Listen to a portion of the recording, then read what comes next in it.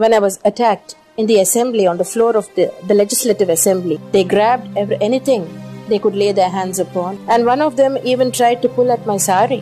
In fact, they tore out some of my hair. They threw chappals at me. Hey guys, ఎలా ఉన్నారు? జయలలిత ఈ పేరు తెలియని వాళ్ళు చాలా తక్కువ మంది ఉంటారు. నారీ శక్తికి ఒక బెస్ట్ ఎగ్జాంపుల్ అన్నమాట. బాహుబలి సినిమాలో రమ్యకృష్ణ గారు నా మాటే శాసనం అనే డైలాగ్ చెప్తారు, బట్ అది రీల్. కానీ రియల్ లైఫ్ లో జయలలిత గారి మాటే శాసనం. ఇది నా మాట, నా మాటే శాసనం. తమిళనాడు వాళ్ళు ముద్దుగా అమ్మ అని పిలుచుకుంటారన్నమాట. అసెంబ్లీ వేదికగా అక్కడ ఉన్న వాళ్ళు జయలలిత గారి జుట్టు పట్టుకొని చీర లాగితే సీఎం అయిన తర్వాత ఈ అసెంబ్లీలోకి అడుగు పెడతాను అని శపథం చేసి చెప్పిన విధంగానే సీఎం అయి అసెంబ్లీలో అడుగు పెట్టారు. సీఎం అయిన తర్వాత ఆ రోజు ఏ పార్టీ అయితే తనని అవమానించిందో అదే పార్టీకి చుక్కలు చూపెట్టారు. పగ తీర్చుకోవడంతో పాటు ఎన్నో అభివృద్ధి కార్యక్రమాలు కూడా చేసి ప్రజల గుండెల్లో చెరగని ముద్ర వేసుకున్నారు. యాక్చువల్గా జయలలిత గారి గురించి 2 పార్ట్స్ గా చేస్తున్నాను. ఫస్ట్ పార్ట్ లో ఆమె యాక్టింగ్ లోకి ఎలా స్టార్ట్ అయ్యారు, పాలిటిక్స్ లోకి ఎలా వచ్చారు, ఆమె పడిన కష్టాలు అవమానాలు వీటన్నిటి గురించి క్లియర్ గా మాట్లాడుకుందాం. అండ్ సెకండ్ పార్ట్ లో జయలలిత గారు సీఎం అయిన తర్వాత ఏం చేశారు, ఆమె ఇంట్రొడ్యూస్ చేసిన స్కీమ్స్ ఏంటి, అండ్ ఫైనల్ గా జయలలిత గారి డెత్ మిస్టరీ గురించి మాట్లాడుకుందాం. ఇంకా అస్సలు లేట్ చేయకుండా వీడియోలోకి వెళ్ళిపోదాం. బాల్యం విద్యాభ్యాసం. జయలలిత గారు ఫిబ్రవరి 24, 1948లో జయరామ్ అండ్ వేదవల్లి అనే ఇద్దరు దంపతులకి మైసూర్లోని మెలుకోట్ అనే ప్రాంతంలో జన్మించారు. వీళ్ళది బ్రాహ్మిన్ ఫ్యామిలీ. జయలలిత గారికి జయకుమార్ అనే బ్రదర్ కూడా ఉన్నారు. జయలలిత గారి అసలు పేరు వచ్చి కోమలవల్లి. కోమలవల్లి జయలలితగా ఎలా మారిందో తెలుసా? జయలలిత గారు చిన్నప్పుడు 2 ఇళ్లలో ఉండేవాళ్ళు అనమాట. ఒక హౌస్ పేరు వచ్చి జయా విలాస్ అండ్ ఇంకో దాని పేరు వచ్చి లలితా విలాస్. ఈ 2 హౌసెస్ స్టార్టింగ్ పేరుని కలిపి జయలలిత అని పేరు పెట్టుకున్నారు. జయలలిత గారి తాతగారు నరసింహన్ రంగాచారి అప్పట్లో మైసూర్ ప్యాలెస్ లో సర్జన్ అండ్ ఫిజిషియన్ గా పనిచేసేవారు. ఇంకో తాత అంటే జయలలిత గారి అమ్మ వాళ్ళ నాన్న, ఈయన పేరు వచ్చేసి రంగస్వామి అయ్యంగర్. హిందుస్థాన్ ఏరోనాటిక్స్ లిమిటెడ్ లో వర్క్ చేయడానికి మైసూర్ నుంచి తమిళనాడులోని శ్రీరంగం కి షిఫ్ట్ అయ్యారనమాట. ఈయనకి 3 కూతుర్లు, అంబుజవల్లి, వేదవల్లి అండ్ పద్మవల్లి. వేదవల్లిని నరసింహన్ రంగాచారి కొడుకు జయరామ్ కి ఇచ్చి పెళ్లి చేశారు. వాళ్ళకి జయలలిత అండ్ జయకుమార్ అనే 2 పిల్లలు పుట్టారనమాట. జయలలిత గారి ఫాదర్ జయరామ్ ఒక లాయర్. ఈయన చాలా ఇర్రెస్పాన్సిబుల్ గా ఉంటారు అండ్ జయలలిత గారికి 2 సంవత్సరాలు ఉన్నప్పుడే చనిపోయారు. అలా లలిత గారి అమ్మ వేదవల్లి తన తండ్రి దగ్గరికి తిరిగి వచ్చి టైప్ రైటింగ్ నేర్చుకొని తన ఫ్యామిలీని పోషిస్తూ వచ్చేది. అండ్ వేదవల్లి గారి సిస్టర్ అంబుజవల్లి ఎయిర్ హోస్టెస్ గా జాబ్ వచ్చిందని మద్రాస్ కి షిఫ్ట్ అయ్యారనమాట. అండ్ ఈమె ఫిలిమ్స్ అండ్ డ్రామాలో కూడా యాక్ట్ చేశారు. ఈమె విద్యావతి అని పేరు మార్చుకుంది. వేదవల్లి కూడా తన సిస్టర్ కోసం 1952లో మద్రాస్ కి షిఫ్ట్ అయ్యారనమాట. ఈమె కూడా సంధ్య అనే స్క్రీన్ నేమ్ తో 1953 నుంచి యాక్టింగ్ లోకి దిగారు. అండ్ జయలలిత గారు తన తాత దగ్గరే ఉండేవారు అనమాట. తన ఎడ్యుకేషన్ ని సాక్రెడ్ హార్ట్ మెట్రికులేషన్ స్కూల్లో కంప్లీట్ చేశారు. మంచి క్లవర్ స్టూడెంట్ అనమాట. 10th స్టాండర్డ్ లో state first gold state award ని కూడా సంపాదించారు. తర్వాత స్టెల్లా మేరీస్ కాలేజ్ చెన్నైలో జాయిన్ అయ్యారు. కానీ డిస్కంటిన్యూ అయ్యి ఫిలిం యాక్టింగ్ పై ఫోకస్ చేశారనమాట. ఇది తన బాల్యం విద్యాభ్యాసం. ఇప్పుడు యాక్టింగ్ లోకి రంగ ప్రవేశం గురించి మాట్లాడుకుందాం. గైస్, వీడియో కంటిన్యూ చేసే ముందు ఆన్లైన్ లో గేమ్స్ ఆడుతూ మనీ ఎర్న్ చేయడానికి మీకు మంచి ప్లాట్ఫామ్ గురించి చెప్తాను. డైలీ దీంట్లో millions of people Audi cash prize గెలుస్తున్నారు అనమాట. దీంట్లో ఏవియేటర్, క్రాష్ ఎక్స్, జెటెక్స్ ఇలాంటి గేమ్స్ ఆడి కూడా మీరు రియల్ క్యాష్ గెలుచుకోవచ్చు. దీంట్లో Paytm, phone pay, Google pay ఇలా అన్ని ఆన్లైన్ పేమెంట్ మెథడ్స్ ద్వారా మీరు ఇన్స్టాంట్ గా డిపాజిట్ అయితే చేసుకోవచ్చు. అంతేకాదు ఎలాంటి కమిషన్ లేకుండా మీ విన్నింగ్స్ ని విత్డ్రా కూడా చేసుకోవచ్చు. దీంట్లో బెస్ట్ పార్ట్ ఏంటంటే 24/7 కస్టమర్ సపోర్ట్ కూడా ఉంటుంది. డైలీ క్రికెట్, ఫుట్బాల్, టెన్నిస్ ఇలాంటి స్పోర్ట్స్ చూస్తూ మీ ఒపీనియన్ ని షేర్ చేసి రియల్ క్యాష్ గెలుచుకోవచ్చు. అంతేకాదు స్క్రీన్ మీద కనిపిస్తున్న క్రాంతి 7 అనే ప్రోమో కోడ్ ఇచ్చారంటే మీ డిపాజిట్ మీద బోనస్ కూడా వస్తుంది. అండ్ దాంతో పాటు 250 ఫ్రీ స్పిన్స్ కూడా వస్తాయి. దీనికి సంబంధించిన లింక్ అండ్ ప్రోమో కోడ్ కింద పిన్ చేసిన కామెంట్స్ లో ఉంటుంది. ఇంట్రెస్ట్ ఉన్న వాళ్ళు ఒకసారి చెక్ చేయండి. దీంట్లో కొంచెం ఫైనాన్షియల్ రిస్క్ ఉంటుంది. నాలెడ్జ్ లేకుండా ఆడద్దు. Play responsibility. Now get back to the video. First time 12 సంవత్సరాలు ఉన్నప్పుడు 1961లో శ్రీశైల మహాత్మే అనే మూవీలో బాలనటిగా నటించారు. ఈ సినిమాలో పార్వతిగా యాక్ట్ చేశారు. అండ్ జయలలిత గారికి భరతనాట్యం, కూచిపూడి, మోహిని ఆటం, మణిపూరి, కథక్ కూడా వచ్చు. 1962లో హిందీ ఫిలిం మన్మౌజీ అనే సినిమాలో లార్డ్ కృష్ణ లాగా యాక్ట్ చేస్తూ 3 minutes డాన్స్ కూడా వేశారు. స్కూల్లో ఉన్నప్పుడు కూడా కొన్ని డ్రామాస్ లో యాక్ట్ చేశారు. వైజీ పార్థసారథి అనే వ్యక్తి ఒకరు ఉన్నారు. ఈయన యునైటెడ్ అమెచ్యూర్ ఆర్టిస్ట్ UAA అనే డ్రామా గ్రూప్ ని నడిపేవారు అనమాట. ఈ group Tamil and English dramas చేసేది. ఈ గ్రూప్ లో జయలలిత గారు కూడా యాక్ట్ చేశారు. అందులో tea house of the August moon and under secretary అనే డ్రామాస్ మెయిన్ అనమాట. అలా ఒకసారి శంకర్ గిరి, ఈయన మన ఇండియన్ ఫార్మర్ ప్రెసిడెంట్ అయిన వివి గిరి గారి అబ్బాయి అనమాట, జయలలిత గారు tea house of the August moon అనే డ్రామా చేస్తున్నప్పుడు చూసి బాగా ఇంప్రెస్ అయ్యి తన మదర్ వేదవల్లిని అప్రోచ్ అయ్యి ఒక ఇంగ్లీష్ ఫిలిం ది ఎపిస్టిల్ లో మీ అమ్మాయిని క్యాస్ట్ చేయాలి అనుకుంటున్నాను, మీకు ఓకేనా అని అడుగుతాడు అనమాట. దానికి తను ఓకే చెప్పి స్కూల్ ఉంటుంది కాబట్టి వీకెండ్స్ ఆర్ హాలిడేస్ లో మాత్రమే షూటింగ్ జరగాలని చెప్పారనమాట. తర్వాత జయలలిత గారు first time 1964లో Kannada film చిన్నాడ గోంబేలో lead actress గా నటించారు. తమిళ్లో అయితే అండర్ సెక్రటరీ అనే డ్రామా ద్వారా 1964లో ఎంట్రీ ఇచ్చారనమాట. ఇది ఫిలిం డెబ్యూట్ కాదు, డ్రామా డెబ్యూట్ అనమాట. ఈ డ్రామాలో మెయిన్ పార్థసారథి అండ్ తన మదర్ వేదవల్లి లీడ్ క్యారెక్టర్స్ అనమాట.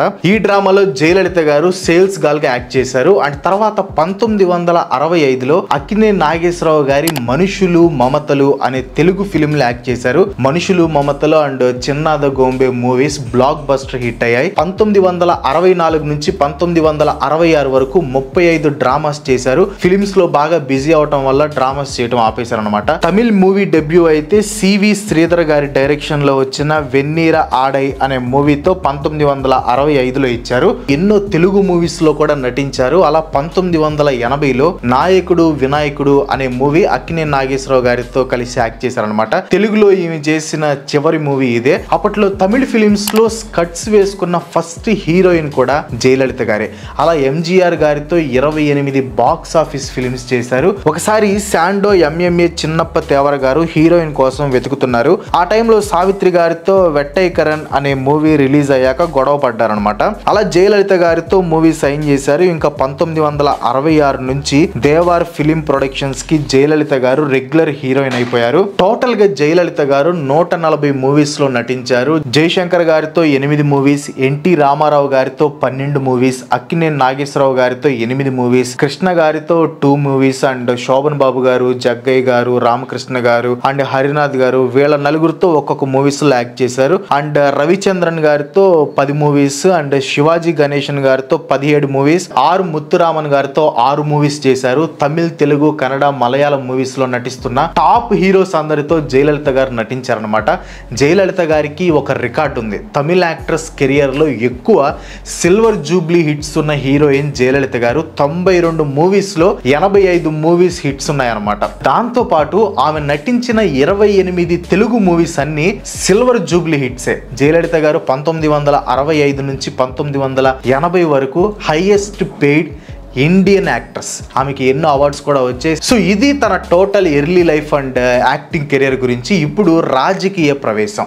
జయలలిత గారు చాలా ఇంటర్వ్యూస్లో చెప్పారు, నేను మూవీస్లోకి మా తల్లి వల్ల అండ్ పాలిటిక్స్లోకి ఎంజీఆర్ గారి వల్ల వచ్చాను అని చెప్పారు. అండ్ ఎంజీఆర్ గారి పరిచయంతోనే జయలలిత గారి లైఫ్ అనేది టర్న్ అయిందని చెప్పొచ్చు. జూన్ 4, 1982న జయలలిత గారు AIADMK ఆల్ ఇండియా అన్నా ద్రవిడ మునీత్ర కళగంలో జాయిన్ అయ్యారు. ఆ టైంలో ఎంజీఆర్ గారు చీఫ్ మినిస్టర్ గా ఉన్నారు. అండ్ జయలలిత గారు జనవరి 28, 1983న పార్టీకి ప్రోపగండా సెక్రటరీ అంటే ప్రచార కార్యదర్శిగా జయలలిత గారిని నియమించారనమాట. సేమ్ ఇయర్ లో తిరుచెందూర్ అసెంబ్లీకి జరిగిన ఎలక్షన్స్ లో పోటీ చేశారు. కానీ ఎంజీఆర్ గారు ఈమెని రాజ్యసభలో ఒక మెంబర్ అవ్వాలని కోరుకున్నారు. ఎందుకంటే జయలలిత గారు ఇంగ్లీష్ చాలా బాగా మాట్లాడతారనమాట. అప్పట్లో జయలలిత గారి స్పీచెస్ అయితే మామూలుగా కాదు, ఒక లెవెల్లో ఇచ్చేవాళ్ళు. ఈవెన్ ఇందిరాగాంధీ గారు కూడా జయలలిత గారి స్పీచ్ ని చూడటానికి వచ్చేవారంట. యుగోస్లేవియా ప్రెసిడెంట్ ఒకసారి ఇండియాకు వచ్చినప్పుడు ఇందిరాగాంధీ గారు రాష్ట్రపతి భవన్లో ఒక స్టేట్ డిన్నర్ ని ఏర్పాటు చేశారు. ఆ డిన్నర్ కి ఇండియా మొత్తంలో 16 మంది స్పెషల్ గెస్ట్లని ఇన్వైట్ చేశారు. దాంట్లో జయలలిత గారు కూడా ఒకరు. అలా తన స్పీచెస్ ని రికార్డ్ చేసి సిడీస్ రూపంలో పంచడానికి నాకు ఒక మనిషి కావాలి అని అప్పట్లో ఉన్న కలెక్టర్ విఎస్ చంద్రలేఖ గారిని అడుగుతారనమాట. అలా ఆమె శశికళ గారిని పరిచయం చేస్తారు. శశికళ గారి హస్బెండ్ తమిళనాడు గవర్నమెంట్ లో ఒక పబ్లిక్ రిలేషన్ ఆఫీసర్ అనమాట. ఈయనకి చంద్రలేఖ గారితో మంచి రిలేషన్ ఉండేది. అండ్ అలాగే చంద్రలేఖ అండ్ ఎంజీఆర్ గారికి కూడా మంచి రిలేషన్ ఉండేది, అంటే ఫ్రెండ్లీ రిలేషన్ అనమాట. సో అందుకే చంద్రలేఖ గారు శశికళ గారిని పిక్ చేశారని చెప్పొచ్చు. అలా శశికళ గారు అండ్ జయలలిత గారు మంచి ఫ్రెండ్స్ అయ్యారు.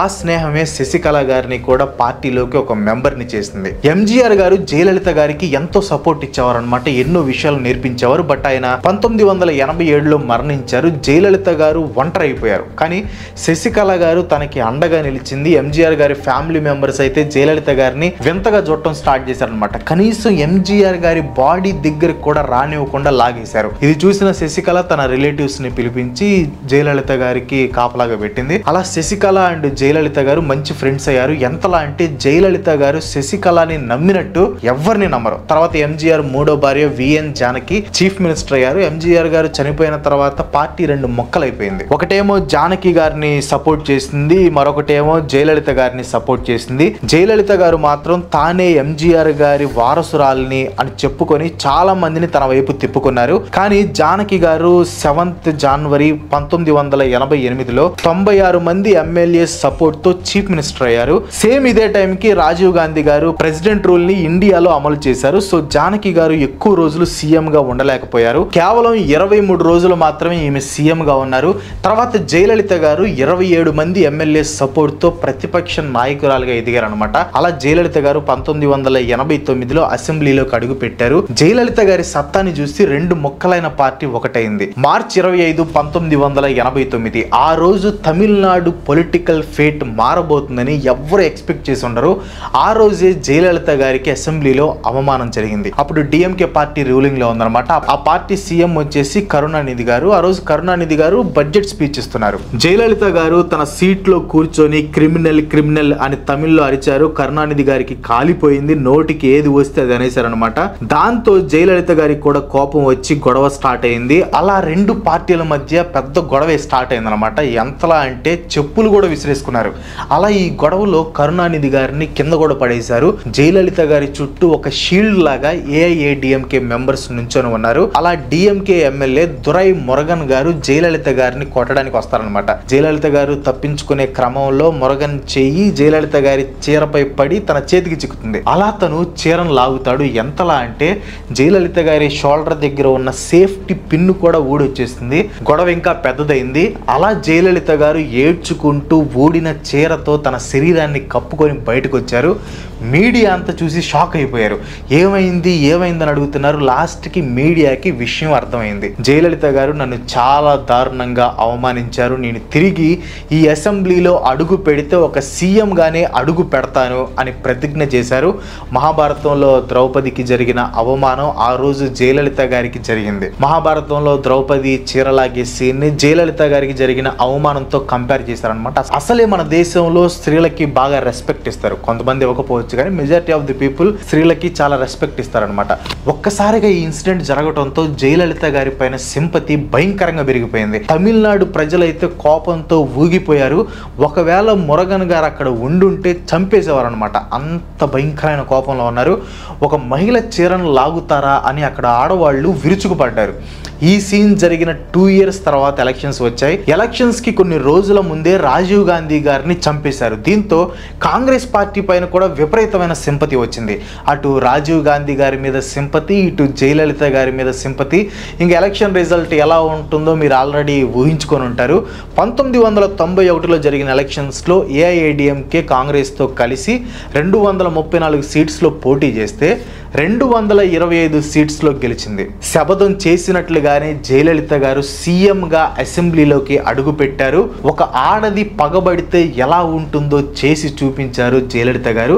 అండ్ నెక్స్ట్ పార్ట్లో జయలలిత గారు సీఎం అయిన తర్వాత ఎలాంటి పనులు చేశారు అండ్ ఆమె డెత్ మిస్టరీ గురించి ఇంకా ఎన్నో విషయాలు తెలుసుకుందాం. That's all for today.